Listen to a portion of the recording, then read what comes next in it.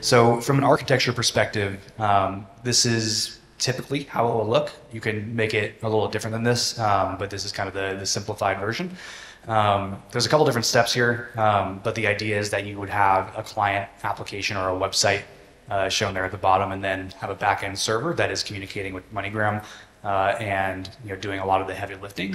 And so, for example, one way you could build this out is have the wallet ping your backend server asking to initiate a transaction, and the backend server can authenticate with MoneyGram using SEP10, provide that API credential back and initiate that withdrawal. And when you initiate that withdrawal, MoneyGram would return a URL to then be opened in the application. When that happens and that flow completes, again, because it's a little bit of a black box for the application, that's where MoneyGram actually is the one that controls the user experience. After that process is complete, the wallet or exchange server can send funds to MoneyGram. And this is the case of a withdrawal. In the case of a deposit, this step happens at the very end, like after this, I guess would be step 7. But in the case of withdrawal, funds are sent to MoneyGram, and MoneyGram will give a reference number that the user can then use to pick up at a retail location. So let's dive deeper into each step. And first, you obviously have to authenticate. And the authentication process looks a bit different between Omnibus and individual accounts. So if you're using a custodian or you are the custodian of your users' funds, your flow will look something like this. It's pretty simple. It involves 2 different requests to MoneyGram's server, one to request a authentication challenge, and then one to provide that challenge back once that challenge has been signed by the Omnibus account that you're in possession of. So in this scheme, the account that is being authenticated identifies the custodian or the application that is tied to that single account. And it's actually a memo that's attached to the challenge transaction that identifies the individual user. So in the token that is returned to the application, the account and the memo is specified in this credential. And that's how MoneyGram understands that not only is this particular wallet, this particular account that is associated with a custodial service is authenticated, but also a particular user identified by the memo in association with that custodial service is the one that's authenticated. And this is key to understand because the APIs that MoneyGram and the wallet use to connect are all based on the user's individual data. So even though you're using a custodian or you are the custodian of your user's funds, when you engage with MoneyGram, the API access that you have is scoped to the user. So as a custodian, you can't ping MoneyGram and get the transactions of all your users. You can only ping MoneyGram for the transactions of a single user. And this just helps segment data, make sure that you're not getting information that you probably shouldn't be handling, and vice versa. For individual accounts, it's a little bit more complex. And the reason this is the case is because MoneyGram needs to know who the wallet is, but because when you have individual accounts, the account doesn't represent the wallet, it actually represents the user.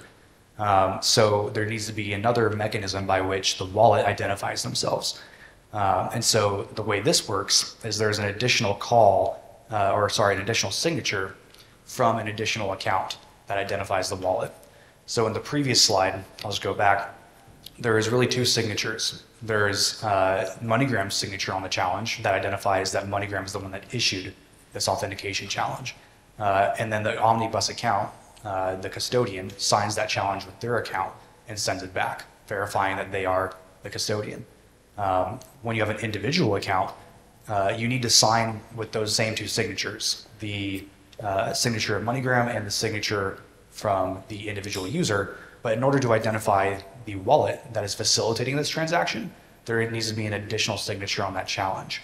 So the additional requests that are being made are to and from this wallet backend. The wallet in the individual account case needs to host a stellar toml file. And this stellar toml file is just a plain text file hosted on a domain that is registered with MoneyGram or provided in the authentication request. And when this domain is passed to MoneyGram, MoneyGram will look up the account in that file and verify that the challenge transaction that is passed back to MoneyGram at the end of the transaction flow is signed by that account. So this is the additional signature that is included on the challenge that ties not only the user to the token issued, but also the wallet. And this is what we call client domain attribution. It can be used not just for reporting and knowing what wallet is interacting with MoneyGram's service, but MoneyGram could feasibly change the fees. Although right now everything is free, but MoneyGram could alter their fees or have some kind of promotion for a specific wallet by identifying the client domain that's passed an authentication. And at the end of the day, when the token is issued, that token is still scoped to the user, even though the MoneyGram knows the wallet's being involved in that transaction. So once you've authenticated, which is frankly probably the most complex piece of the system, and thankfully the Stellar SDKs that you would use to integrate with MoneyGram go a long way to help in the authentication process. So all that complexity is not as complex when you use the SDKs. So I would heavily recommend doing that, although you don't have to. But once you're authenticated, then you move to initiate a transaction. And so it's a little bit simpler. But when you initiate a transaction for withdrawals, you specify basic information about the transaction, such as the asset that you're trying to transact with, which is always going to be USDC in MoneyGram's case, as well as the account that's going to be the source of funds. So when a withdrawal, funds are moving off Stellar into the fiat world. And so the account that you pass in this request is the source of funds. And this language parameter passed is just the language that MoneyGram is going to render in their UI in the response. And if you're a custodian or you're using an omnibus account, you should pass the amount because if you're a custodian, you probably have your own user interface that the user entered the amount into. And so when you pass that amount to MoneyGram, they can make sure that that same amount is rendered in their UI, and you don't have any issues with, say, specifying $100 to withdraw in your app, and then when MoneyGram pops up, you specify a different amount, like 110. When you make this request, you're going to get a response back that indicates that the MoneyGram transaction needs customer information in order to proceed, and it provides a URL that the wallet is then going to open. It also provides a transaction ID that you can use to pull the transaction as it goes through the process. Deposits are very similar. So you're still using USDC. You still want the MoneyGram UI to be in English. You're still passing the amount. And the account, in this case, is actually not the source of funds, but the destination, right? So in a cash-in or a deposit, you're receiving fiat, or MoneyGram is receiving fiat at an agent location and sending USDC to the user's seller account. So this account parameter is the destination of funds. And the memo in the memo ID is actually just an optional parameter. So let's say, because theoretically you could actually just not provide this memo and this memo ID, and cash would still go to the user's Stellar account. But the reason why you may want a memo is to tie that specific transaction that you are initiating here in this request with the payment that you receive on Stellar. And you could want to do this for a variety of reasons, right? If you have a mobile application and you have the user initiate a deposit, that deposit record has some kind of item in the UI, and then when you receive a payment, you want to know, oh, this particular on-chain payment was correlated with this item in my UI that I will, and you draw that connection and show them that cash has been delivered for that transaction. So once you have that URL, whether it's a withdrawal or a deposit, the MoneyGram server will return that URL, and you open it in your application. This can be done via a web view or an iframe or even like a web browser tab or pop-up, however you want to open up the experience. MoneyGram's UI will render. And from this point on, there is kind of a black box in terms of visibility you have into the process. The app opens up the URL, and from there on out until the pop-up is closed, MoneyGram is handling the user experience. So MoneyGram will collect information like how much you want to cash out if you haven't sent it in the API, as well as where you want to, so for withdrawals, you don't need to specify a location. you can initiate the MoneyGram user experience and cash out anywhere you'd like. If you'd like to cash in, you have to select a location, and that will be chosen in the MoneyGram UI as well. But when you're done with the UI, when the user has actually completed the process, they've KYC'd, they've selected the agent location they're going to drop off cash, and they've provided their ID number and all the information MoneyGram requires, that's when you're going to listen for a close notification. And this close notification is done using JavaScript. This UI that you've opened in your application is going to fire a post message call to the parent window. So if you're a web browser, or sorry, if you're a website, you're going to receive this post message call, and this is really just a close notification, letting you know that MoneyGram has completed their portion of the flow, and you can close the pop-up and resume control of the experience. The body of this notification is on the right-hand side here, and it's going to have all the information related to the transaction, such as the ID that was returned in the prior response, but also other information like the status of the transaction. In this case, it's pending user transfer start, which is just code for I'm waiting for the user to provide funds. So, in the case of a withdrawal, this means that I'm waiting for the user to send a Stellar payment to my address. It also has a more info URL, which is used to check the status of a transaction. So as a wallet, you can either show the transaction status in your UI, or if you want to provide a more fine-grained status to your user, you can just reopen the MoneyGram UI to them for that particular transaction, and it'll give you more fine-grained information about the state of the transaction. MoneyGram can provide whatever information they want in that UI. Other than that, it just provides a bunch of amount and asset information. But then at the bottom is the really important piece here. You see this withdraw anchor account address and the withdraw memo. And this is the address in the memo that you're going to attach to the payment transaction when you send funds to MoneyGram. And this is critically important because if you send it to the wrong address, obviously it's not reaching MoneyGram. But if you also include the wrong memo, MoneyGram will not know that the payment that you sent is correlated to the transaction that you've initiated via API. So this memo is how funds are routed to MoneyGram, but also for that specific transaction that you've initiated in the app.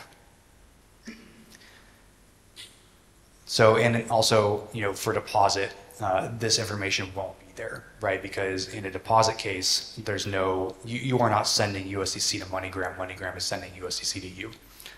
So this piece of information is only relevant to withdrawals. Okay, so now that we've initiated the transaction, we've completed the MoneyGram UI, the user's KYC'd, and we're waiting for funds to be dispersed, we need to send or receive USDC. So let's talk about sending USDC, and this is relevant in the withdrawal case or the cash out case. Sending or submitting transactions to the network can be a complicated undertaking. It depends on your requirements as a business. But I've put some guidelines up here that will help you avoid 99% of the problems. And then the first one, and most important one, is to set a reasonable max fee. So when I say a reasonable max fee, I mean set the fee that you as a business are willing to pay until it no longer becomes economically viable to provide this service. So, fees on Stellar are extremely low, usually, a hundredth or a thousandth of a dollar, even less than that. But the network can spike in terms of high congestion when the network is really busy. And so you don't want to have any kind of temporary service outages during these spikes. And as long as you provide a high offer, that means you are willing to pay a lot in these spikes, you will still get included in a transaction, not experience any outage. But obviously this is a business decision. So if you're willing to temporarily pause your service, or at least pause the settlement of the service until fees come down, then that's completely up to you. And that's really where it comes down to setting a max fee. But again, this is a max fee. So if you've offered to pay 1 lumen for every payment, which is a pretty high offer, you still will never pay 1 lumen per transaction, as long as the network is operating normally and there's not a lot of congestion. It's only in those spikes where you may pay that max fee. So Stellar doesn't always charge you the fee that you offer. You're just going to pay the fee that is necessary to get included in the ledger. The next important thing to attach to a transaction is a timeout. So when you submit a transaction to Stellar and you don't include a timeout, there's actually no guarantees of when your transaction is going to be included. But if you don't include a timeout, then you're kind of on the hook indefinitely. So let's say I want to make a payment from me to another person, and I don't include a timeout in my transaction, and I'm sending, I don't know, something significant like, $100 or $1,000. If I don't include a timeout and my fee isn't enough to get included immediately, well, then I don't know if my transaction is going to go through now, if it's going to go through tomorrow, and I have to make sure that I have enough funds in my account in order to fulfill that payment. So that's why it's always important to include a timeout, because you have some sense of determinism. So if, for example, your fee you offered is too low, at least when you submitted the transaction, you can time out in a, say like in 10 seconds. And if you did time out, you know that your fee is not competitive enough and you can raise your fee. So this is kind of how fees and timeouts are related, is you can set a time where you can reevaluate the environment and decide whether or not you need to lower or raise your fee. Obviously, I touched on this in the previous slide, but you must attach a memo when you choose to pay MoneyGram, because that's going to allow MoneyGram to route the payment that you sent to the transaction record that you've initiated in the server. If you get a 504, this is effectively Stellar telling you that they couldn't include the transaction right away, but your payment is pending. And this is a common misconception or common mistake that developers make, is that 504 or 500 of any kind usually communicates that something's wrong with the service. This is a bit of a design, a bit of a unique design here, but 504 just means that your transaction is pending. So if you get a 504, just maybe with some exponential back off to make sure you're not getting rate limited, just resubmit the transaction. Don't reconstruct a transaction, but just send the same transaction that you submitted the first time to get an updated status. And if you've provided a timeout, you'll eventually get either a timed out expiration, you'll get a 400 saying your transaction is timed out, or you'll get a 200 success saying that your payment finally was included in the ledger. But don't fail or raise an error in your application if you get a 504. This is completely normal behavior. If you do get a timeout or your max fee is insufficient, this will come back to you as a TX insufficient fee error or a TX too late error. This is when you need to reevaluate whether or not to raise your fee. So you can rebuild the transaction because the transaction you did submit had timed out and is no longer valid, but you should rebuild the transaction, maybe with a different fee, and resubmit. And then obviously, if you are taking significant advantage of the public horizon instance that the Stellar Development Foundation hosts, you may get some 429s, which just indicates that you need to be rate limited and you should wait a few moments before submitting another request to the server. And this will be communicated to you by a 429 status. Receiving payments is a little bit simpler. Instead of hitting an endpoint on the Horizon API, you're actually just going to stream payments from a Horizon API. So if you're using an Omnibus account or you're a custodian, then you're only going to stream payments from one particular account. So, and it's pretty simple. You'll just hit an endpoint, the payments endpoint, using the stream argument, and you'll receive updates using our Stellar SDK whenever payments are made inbound or outbound to your account. If you're using individual accounts, say you're a non-custodial wallet, this is a little bit trickier because you can't, using the Horizon API, you can't stream from many accounts. You can only stream from all payment or stream from all accounts or a single account. So if you're using a non-custodial model, then you're probably going to need to stream all accounts and filter the payments using in those all accounts, filter using the payments, using the accounts that are relevant to your application. And because you're streaming, you're using a persistent connection to the Horizon server. And if this persistent connection fails, either using some networking error or if your service goes down and you need to reestablish the connection, you need to make sure that you didn't miss any payments. And that's why it's important to persist the payment cursor that's returned in every payment notification that you get in your stream. So let's say I received a payment from MoneyGram and then my service went down. If I saved the payment that I last received, I can use that same payment ID as a cursor when I reestablish my stream and I'll get all the payments directly after that payment that I specified, ensuring that I'm not going to miss a payment, and ultimately never leave my user in the dark and make it look like they never received a payment when really they did. So for omnibus accounts, these memos are gonna, so let's say you're a custodial application, right? And you initiated a deposit with MoneyGram. Because you're a custodial application and you're receiving all your deposits into one account, you need a method for identifying the user that those funds need to be credited to when MoneyGram sends those funds. And that's why you need to use a memo to map those users to your to the payment that you receive in your omnibus account. So all the way back in the initiate transaction step, this memo that you're providing in the request is the memo that MoneyGram is going to use to send funds to your address. And so when you receive those payments, you can use that memo that you sent in the request to map to the user in your application that should be credited those funds. Okay, now we're in the final stages where funds have been settled and we're going to complete a transaction. Really the only thing that you need to do is just fetch the transaction's reference number. And this is only going to be relevant in withdrawals. So in a withdrawal case, when you cash out, MoneyGram is going to provide you a reference number, and the user goes to the cash agent and provides that reference number to the agent, and that's how they're able to understand what transaction you've initiated and how much you should be picking up. In a deposit case, this isn't necessary. This is already logged into their systems, and so you don't need a reference number. You just go to the location that you specified in the application, and you drop off your cash. When you do give that reference number, you're just going to pull the transactions endpoint as a wallet to make sure that the status is being updated in your application. So MoneyGram has received funds, and the wallet is checking the status.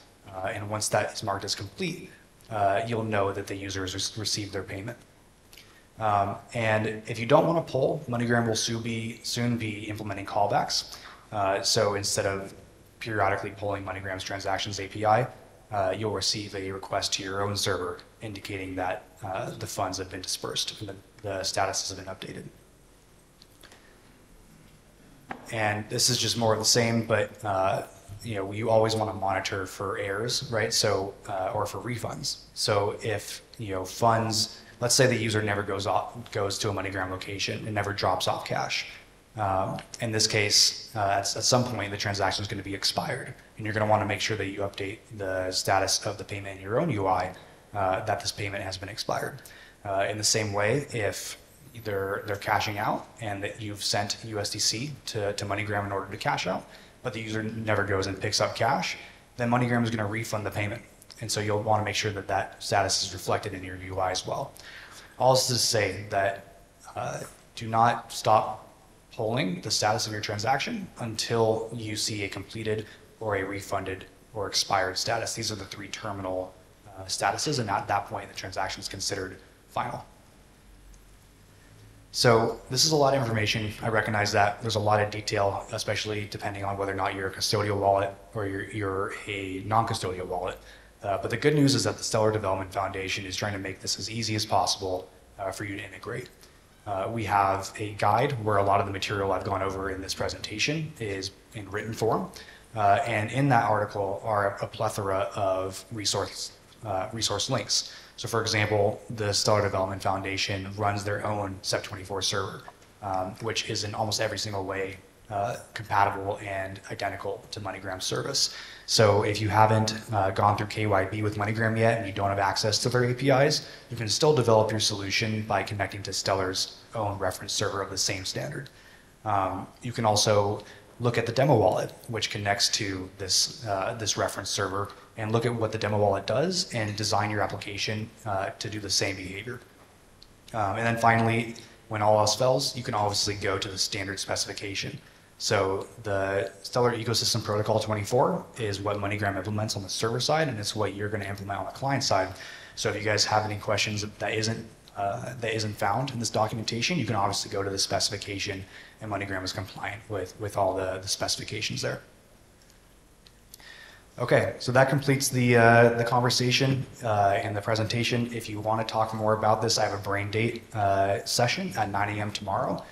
So I'll be there, and you can sit down and we can talk more deeply about MoneyGram and integration or your specific challenges. Also, I'm on Discord, and you can obviously reach me via email at jake@stellar.org. And thank you. I have about 13 minutes left, so I'll take some questions too if you have any.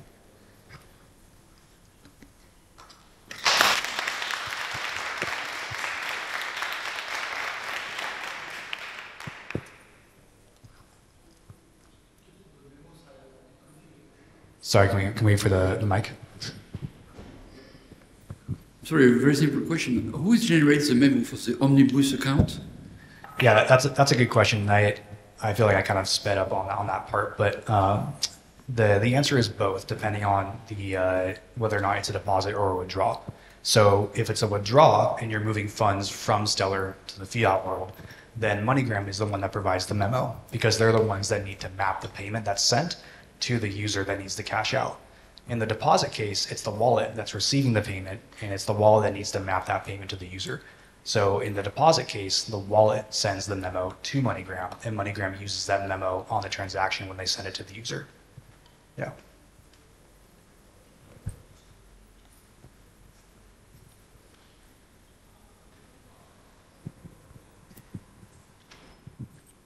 This is very interesting. I have very self-experience with this, awesome experience because I'm Argentinian. I'm actually living here in Italy, and through Vibrant, I'm using the SDF and MoneyGram integration. And I moved to a very small town, like in the south of Italy, from Argentina to withdraw euros. It was almost one-to-one, of course, taking advantage with this war situation with the economy, what is going on. But the only thing, this is more related, the user. By the way, thank you, Jesse, that allowed me to. I know you're over there. It was something from the functional thing, not from the tech part. The experience was amazing. So congrats for everything you guys built.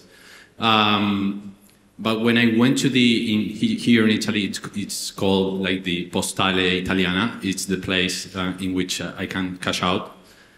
They didn't understand that it was my self account, and I send the money to my account as well. It's anything from the tech side or something to be considered in the near future that maybe this, because I was very close to get refuse the transaction because after they understood that it was okay, this is his own account, and then he sent it to his own account as well.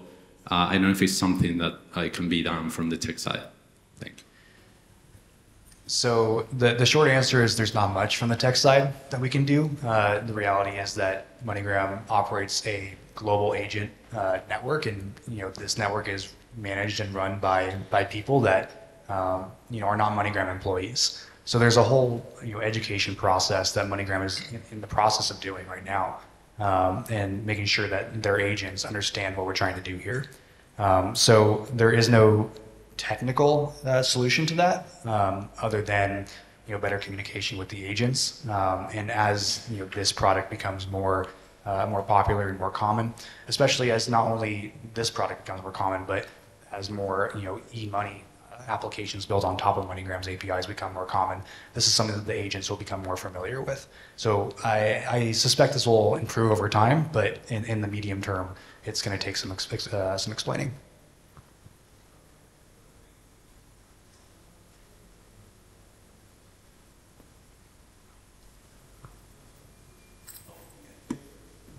Okay, thank you. Is it possible also to cash out USDC that aren't cashing by the same platform? So if as a company, I am able to do the cashing of the USDC in a country where MoneyGram didn't do the cash-in, I can use the MoneyGram to cash out in another country where it is available or not? Absolutely. As long as the application you're using has that capability, then you can cash in somewhere and cash out somewhere else. You can use different applications to do it. You can use, Lobster to cash in, and you can use Vibrant to cash out. It really is completely interoperable, and you don't have to have any kind of consistency across the app you use. Each transaction is atomic. Did I answer your question, or?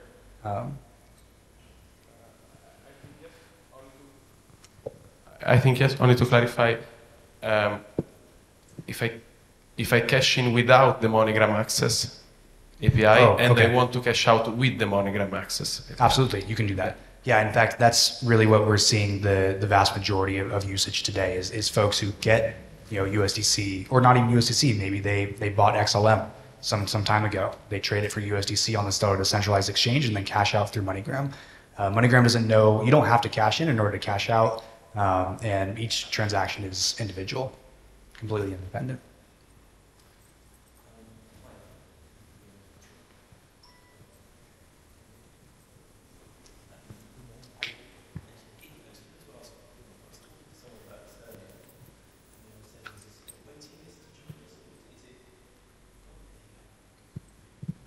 Hello. I was talking to someone earlier, and they were saying that is there a waiting list to join this? Can you move quickly if we wanted to put this into our app? Because if you've got the developers to rock and roll and get going, how quickly can this move? So this is really a conversation that each wallet needs to have with MoneyGram. The Stellar Development Foundation has been, a partner of MoneyGram in implementing this technology and guiding them through the process of doing so. But when it comes to the legal agreements and the business agreements that you have with MoneyGram, this is something that the SDF can help organize. But ultimately, this is a conversation and a decision by MoneyGram and the wallet. So I can't promise any timeline, but this is really up to MoneyGram's compliance review and their comfortability with the speed at which they're onboarding. Yeah, absolutely. So Alicia is here. She's really the owner of this project on the MoneyGram side, and I'm happy that she's pitching in. So I'm actually going to punt it back over to SDF, but Tom's over there. He's kind of managing the funnel as it comes in. This is a new process for us, so we're kind of learning as we go. We also have partners like Wire that you can integrate with now. So if you want to reach out to Tom, he's right there too. Yeah, just to provide some more context around that. There is a business called Wire. I think Jamal's here. Yes. So Wire is a business that is connected to MoneyGram, but they are not an end user application in themselves. Their whole business model is to be a connector from MoneyGram to other applications. And so Wire has done the KYC and due diligence and the KYB with MoneyGram and other mobile applications. If you want to connect through Wire, you can onboard through Wire. So this is one way in which we've tried to streamline the process. And they don't charge fees. Any other questions?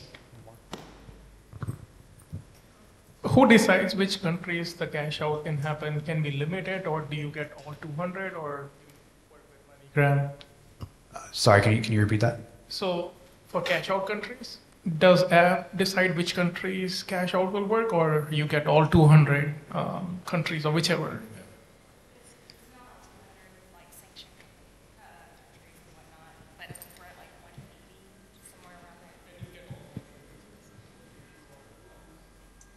Yes, so long as you're wanting to do business there. Yeah. Cash out is global, is the way I would say it. Yeah. If you didn't want to be in a certain country, we could turn it off for you. Yeah, so cash out is a lot more available. So obviously it's not every country, but you can effectively cash out in almost every country in the world. Cash in is restricted to, I think, 14 right now, but that list is growing, and it's really a function of technology. A lot of the technology in these agent locations across the world is not set up for the type of transaction that's being facilitated in the countries that do support cash in currently. And so this is a process that MoneyGram is working through, but ultimately we'll expand.